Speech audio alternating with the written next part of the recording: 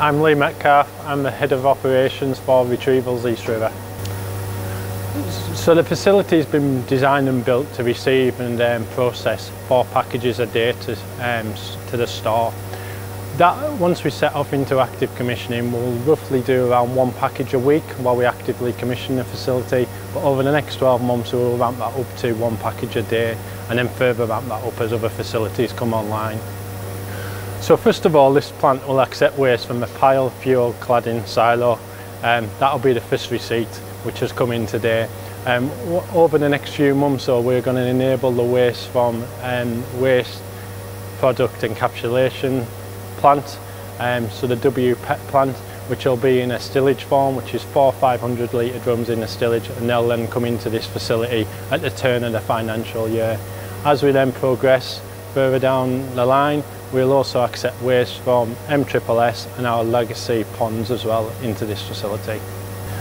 I'm proud of what myself and the teams have achieved here to get this project over the line. I've seen this facility sit from a dormant stage from when it was originally halted.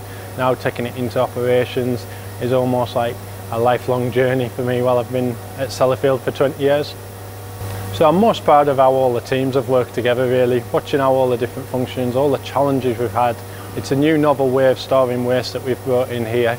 A lot of engagement with lots of external stakeholders, external parties to make this happen, so it's really a good accomplishment for Sellafield and all its supporting areas. My name is Amy Rance and I'm a nuclear operator on BEPPS-DIF.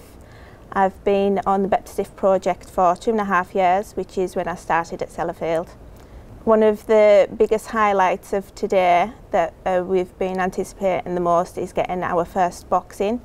Actually taking the box out of the package and into the vault will be a huge achievement. It'll be like placing the final piece of a jigsaw, but in actual fact it'll only be the first step towards a bright future for BEPPS-DIF and Sellafield and the wider community. Going active feels like a big and new challenge. It's what we've been preparing for personally for me it's been 2.5 years. In actual fact not a whole lot will change because in the ramp up to going live we've been performing like we were active. I'm Alison Armott and I'm head of the retrievals value stream. BEPPS-DIF coming online is a really important milestone for the retrievals value stream and for the site. The infrastructure is very important because it provides a route to safe and secure storage of the materials we'll retrieve from the legacy facilities.